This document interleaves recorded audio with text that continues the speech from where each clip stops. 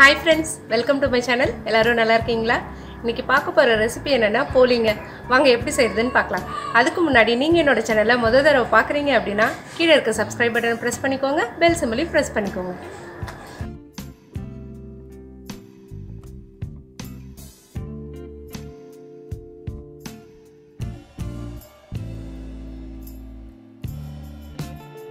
ஒரு பவுல்ல 2 கப் அளவுக்கு கோதுமை மாவு எடுத்துக்கோங்க. உங்களுக்கு கோதுமை மாவு வேண்டாம் மைதால செய்யணும் அப்படினா நீங்க மைதால கூட செய்யலாம். இதே அளவு மாவு எடுத்துக்கோங்க. எடுத்துட்டு கொஞ்சமா உப்பு சேர்த்துக்கோங்க. உப்பு சேர்த்துட்டு உப்பு வந்து எல்லா சைடும் நல்லா படுற மாதிரி நல்லா கலந்து விட்டுக்கோங்க. ஃபுல்லா நல்லா ஸ்ப்ரெட் ஆகணும்.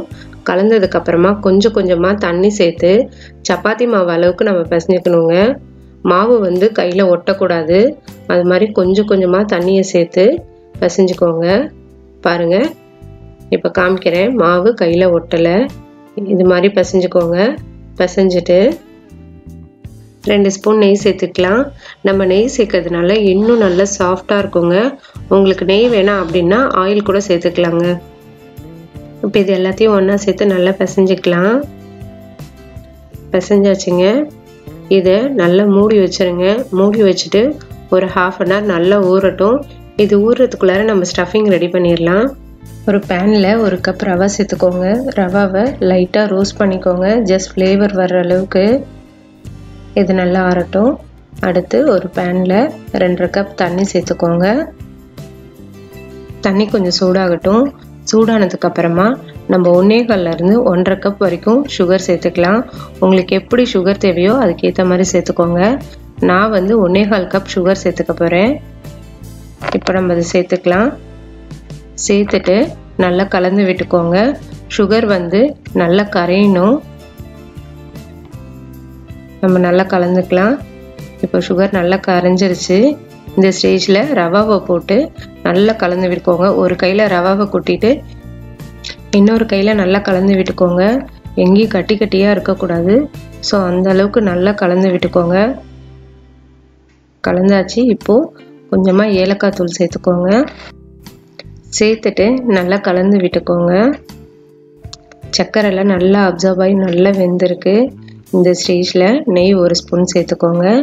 கடைசியாக நம்ம நெய் சேர்க்கறதுனால இதோட ஃப்ளேவர் நல்லா இருக்குங்க. நல்லா ரிச்சாக எடுத்து காமிக்கும். அதனால தான் லாஸ்ட்டாக நெய் சேர்க்குறோம். இப்போது இதை அப்படியே மூடி வச்சிடலாம். மூடி வச்சுட்டு ஒரு 5 நிமிஷம் அப்படியே விட்டுருங்க. இது நம்ம க்ளோஸ் பண்ணி வைக்கிறதுனால இன்னும் நல்லா சாஃப்டாக இருக்குங்க.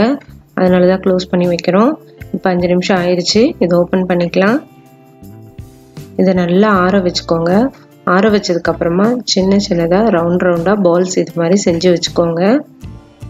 நம்ம ஊற வச்ச கோதுமை மாவை ரவுண்டாக்கிக்கோங்க. ரவுண்டாக்கிட்டு இது மாதிரி நல்லா ஸ்ப்ரெட் பண்ணிக்கோங்க. நீங்கள் கவரில் பண்ணுறதா இருந்தால் கொஞ்சமாக கீழே எண்ணெய் தடவிக்கோங்க.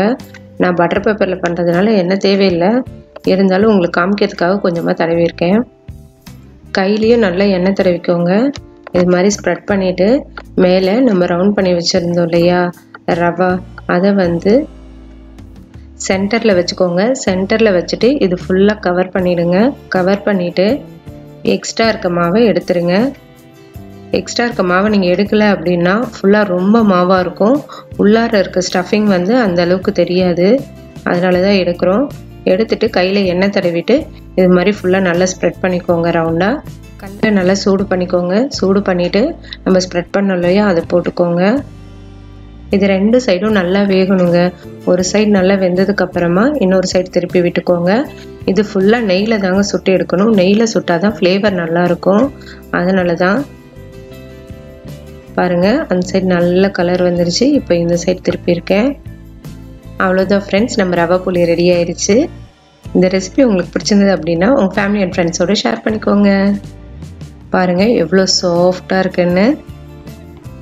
Okay bye.